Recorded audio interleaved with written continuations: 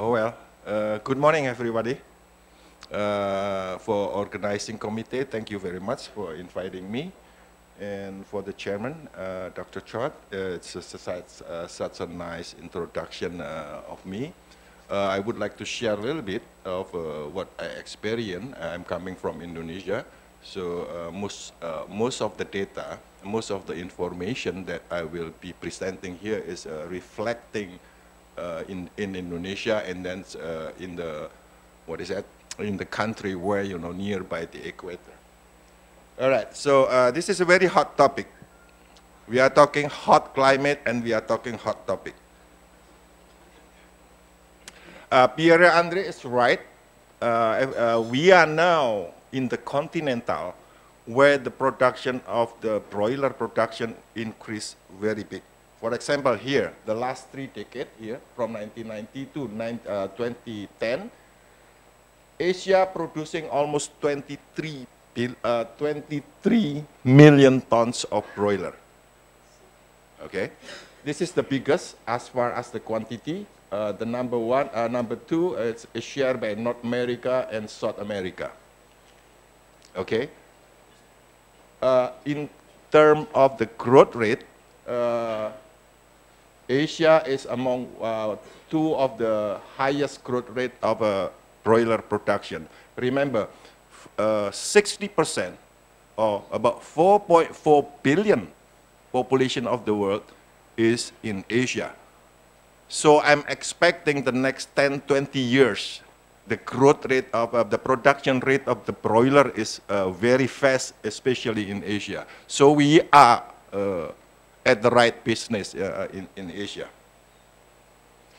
Okay, so most of the major limitation when we grow broiler, especially in the hot area or in the developing country, we have 3 major problems.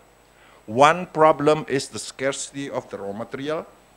For example, some of the Southeast Asia country here, we don't produce any soybean. We produce only 60%.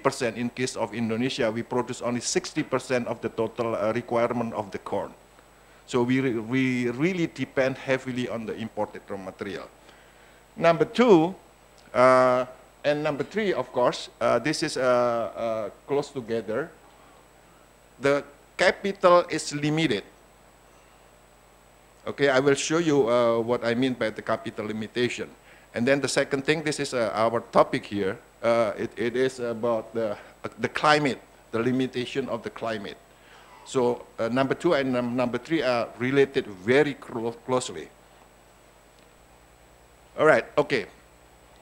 This is a typical broiler houses in Indonesia and believe in some part of Asian country. So we have 3 different house area and a house type. For example, this one. This is basically you raise the floor. And then this one is open, both is open house. This one, the floor is raised, while this one is in the floor. And if you have the capital here, you could totally close the house. Even this in this picture, we have a triple decker of the floor. So basically, this one is the air speed, the temperature, and things like that is well controlled. But unfortunately, in Indonesia, this number 1 and number 2 type of the house, there are so many of them. So many of them, they are contributing quite a bit of the total broiler production in Indonesia. The difference between these 2 is that, this one with the raised floor, the floor is with either bamboo or wooden. So, and then you set it about 2 centimeters apart. So the difference between these 2 is that here you have an extra ventilation other than from the side, both side of the house. You have a ventilation in the from the floor, and also that's the fecal material, and also the litter is in the floor. So they're separating very well. But this one, the fecal raw material is mixed together. Here, the third type is just like you see in the developed country, the environment and also the temperature is well controlled. All right, this is the third limitation that we have that we are going to discuss whole day with this. This is a very interesting. I took this profile of heat in the actual of one of my trial farm, where still I put half of the fan is still on, but the mist is off. Let's just disregard of this picture of the first 10 days because this is a brooding period. Just look at, after the 10 days. Here's the humidity, and here are the temperature. There are a couple of things that I want to pick up here. One, when we grow broiler in open house, it's almost all the time, the rest of their life, they are at the humidity level of 90%. So in that case, I really have a question, whether or not this bird is still have a effective way to do a panting to get rid of the heat, because it's so saturated. Number two is the temperature itself. If we consider the temperature is above 24, is above the neutral zone, so means the rest, the whole life of the broiler is raised above 24 degrees. Number three, the difference between minimum and maximum in that 24 days is very huge. Sometimes it reaches 10 degrees. 10 degrees. Okay, number four, which is very important for me, that, once in a while in that day, we see heat spike. What I mean by heat spike is the temperature today is higher compared to the temperature before. Sometimes it could reach 2 degrees. So here we are. We have a very high humidity, very high temperature, and the temperature fluctuates very much, about 10 degrees, and then you have a heat spike. While I keep saying heat spike, I will show you what we see in our trial. So it's again, in this case, we still put the half of the fan is on. Imagine the profile will be totally different if we shut down everything. Oh, sorry. All right. So in our experimental farm, we have three different style of housing. 3 out of our 8 broiler houses, which all have a similar dimension. So we have the risk, this is the closed house.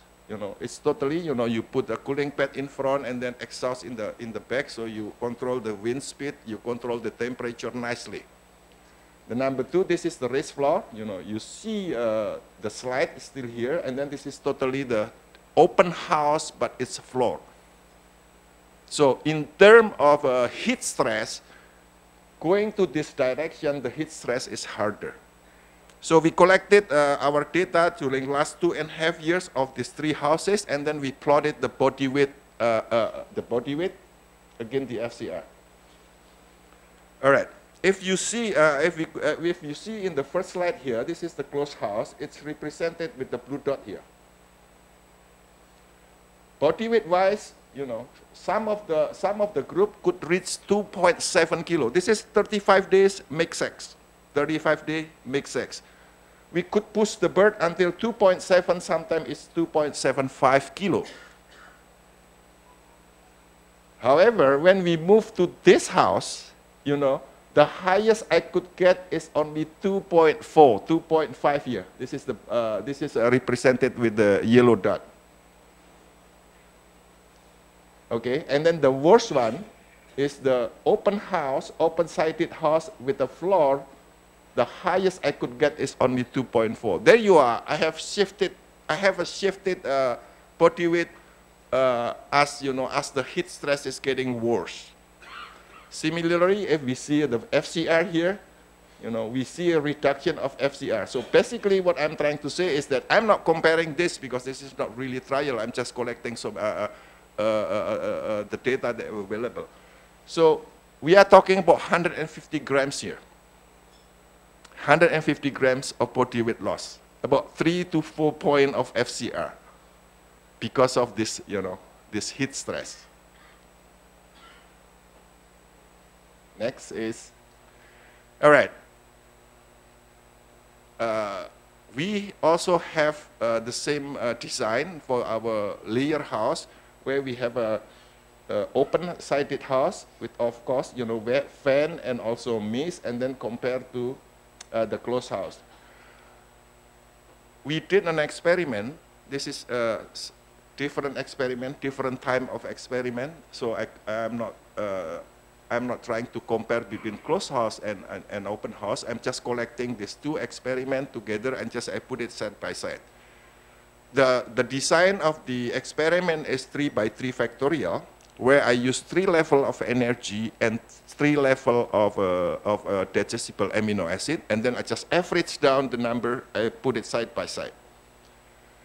This is the feed intake as we expected, The layer kept in the open houses will eat less, 2 grams. And then here are the handy production. Somehow, when we kept the layer in the open house, they lay a little bit more egg. Remember, I'm still putting a van and also a mist in this house. So actually, this is not real, the effect of tropical heat stress. Looking at the egg weight, we have about 2 grams less of egg weight when we kept the bird in the open house.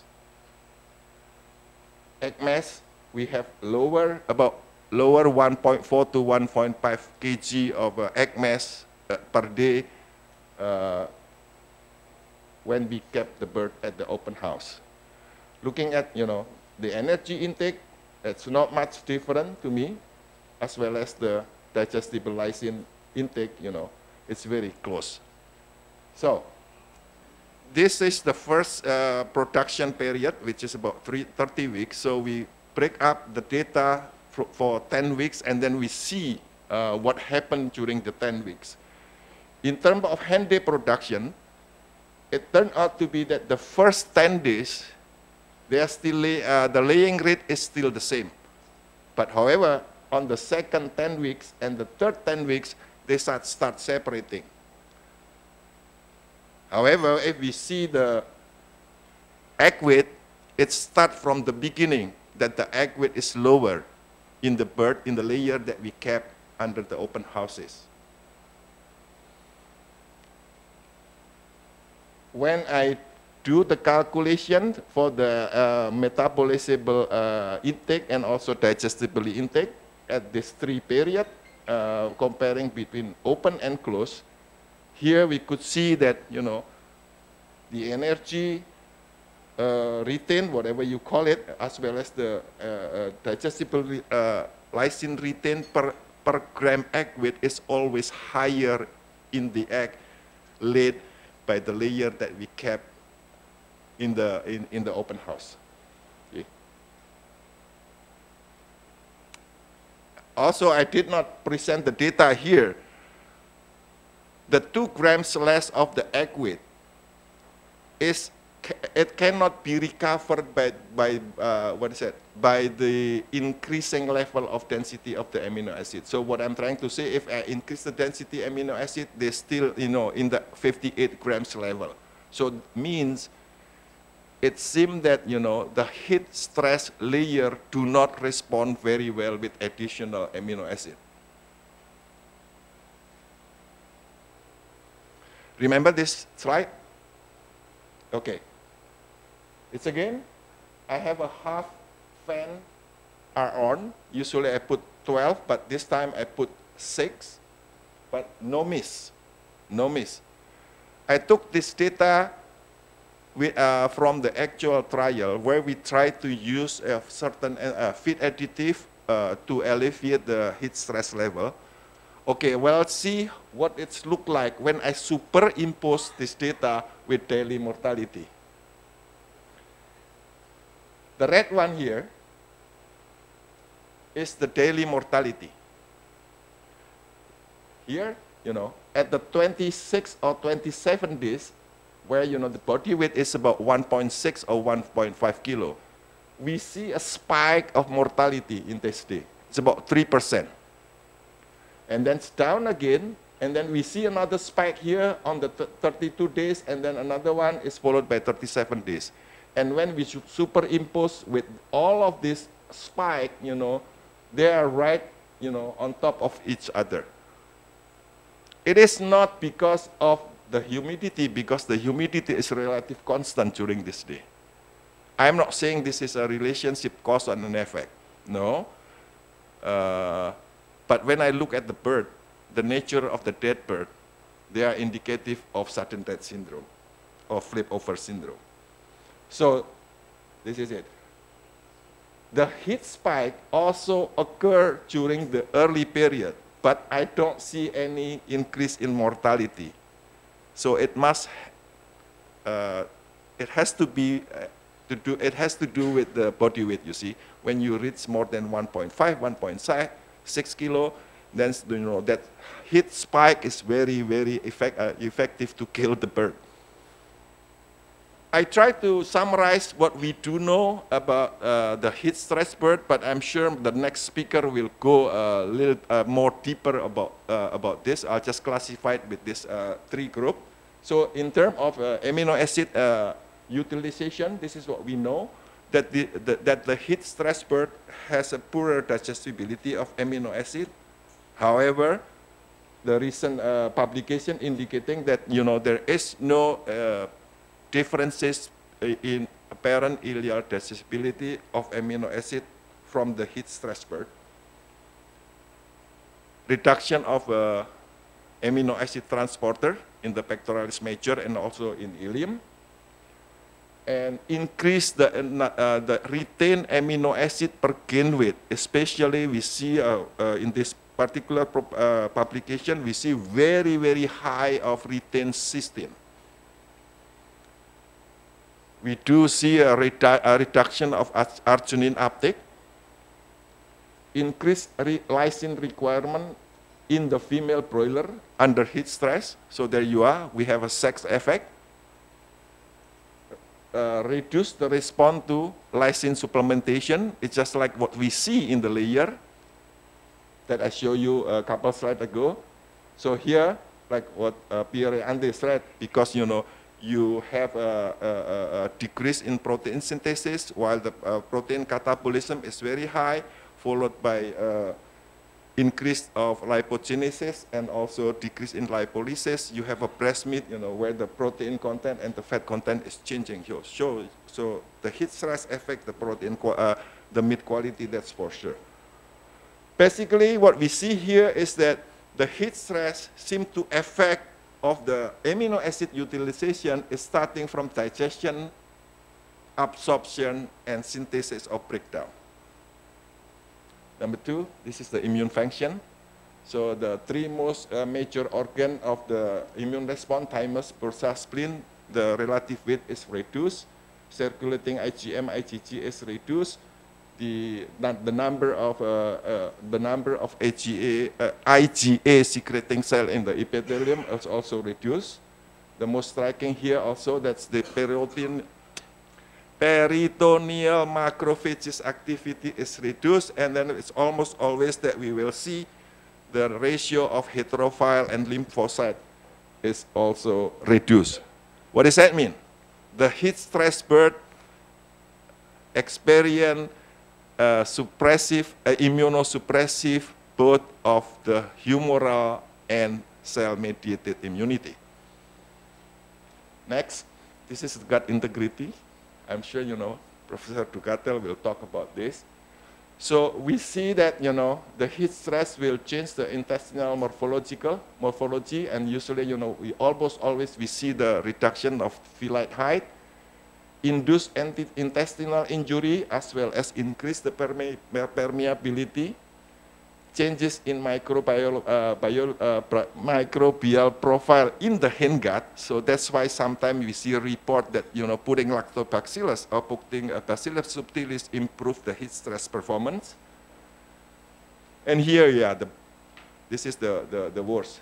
It facilitates bacterial translocation from the lumen to systemic to the systemic. And then like what Pierre Andy said, all of the picture is getting uglier. Why? Because at certain country, in my country, they already banned the HEP. They not only banned the HEP, they are start controlling the usage of anti-cocci. That's make the picture getting very ugly. Very ugly.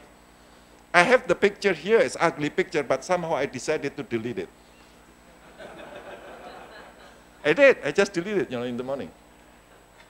All right, this is something that I thought maybe it will be followed up, it will be discussed by next speaker. One, do the heat stress bird need different different profile of amino acid? If the cysteine, retain cysteine is higher in the heat stress bird, and we know that the heat stress bird experience higher of oxidative heat stress, does it has to do with glutathione? Ratio of lysine to arginine. This is a contradictory effect. Some people said yes, there is a good for the heat stress, but some of them said no, there is no evidence of that. And then for threonine, Michael Kidd will focus on this. Threonine is first limiting amino acid for mucin production. Remember, correct, Dr. Kidd? Yes. And we know that the first defense in the gut is the mucin.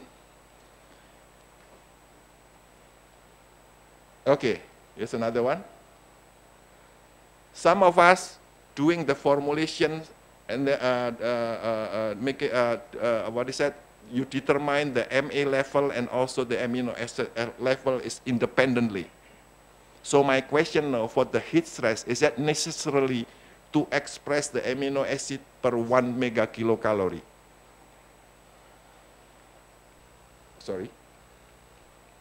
Now, if you look at the broiler formula, the number of the nitrogen from the excess of amino acid is very high. So can we reduce the non-essential amino acid just to simply to reduce the heat load by using more synthetic amino acid? Exogenous enzyme, Mingan will focus on that, and then also the trace mineral, dietary electrolyte balance. Is that a myth, or will it work? Will it be working effectively in the heat stress bird? The last one, I'll just skip this, the thermal conditioning. I think the next speaker will focus on that. If this works, this would be the best, efficient, cost-wise way, to improve the heat stress bird. All right, I'll just skip this.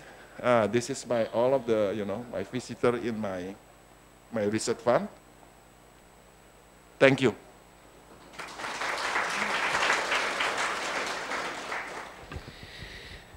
Thank you, Dr. Poernama. I think this was a wonderful way of setting the scene and pointing to the very critical points which are being addressed today. It was really the right way, I think, to put everything in perspective.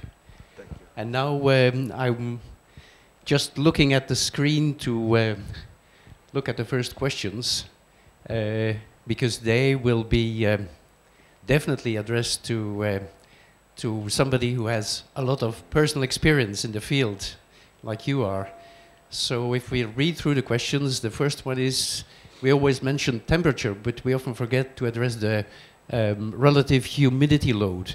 But I think you really stressed on that, because there's a direct relation there. But the relative humidity load is definitely very important. Could you comment on this a little bit further? All right, I just went like what I show in one of the slides, that when you deal tropical heat stress, you are not talking about only temperature. You are more than 90 degrees of relative humidity. If so, I really doubt it if the chicken will be more effective to get rid or to dissipate the heat load through the panting. Basically, you shut down of that panting. How hard it is, how big it is, I don't know. I don't know. When you combine together, you know, I don't know, if going to be exponential, you know, severity or what, you know, maybe the next speaker could, you know, elaborate more.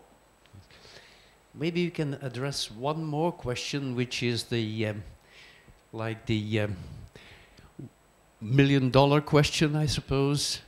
In your personal experience, in practical life, what should we do to reduce heat stress? Close the house. If you cannot afford to close the house, raise the floor. If you cannot raise the floor, move the farm to the 700 above sea level. Reduce the density. If you have the electricity, you put the fan. If you don't, cannot help. There will always be cost because of this. And I feel bad because we are trying to make a cheap broiler, but on the other side, I make my broiler cost is more expensive. Use dietary electrolyte balance. I do personally believe it will help. That's the cheapest way. Replace your sodium chloride with sodium bicarbonate and watch out for your chloride. Thank you very much. I think that was very, very important. Thank you. Thank you, Dr. Poernama. Thank you.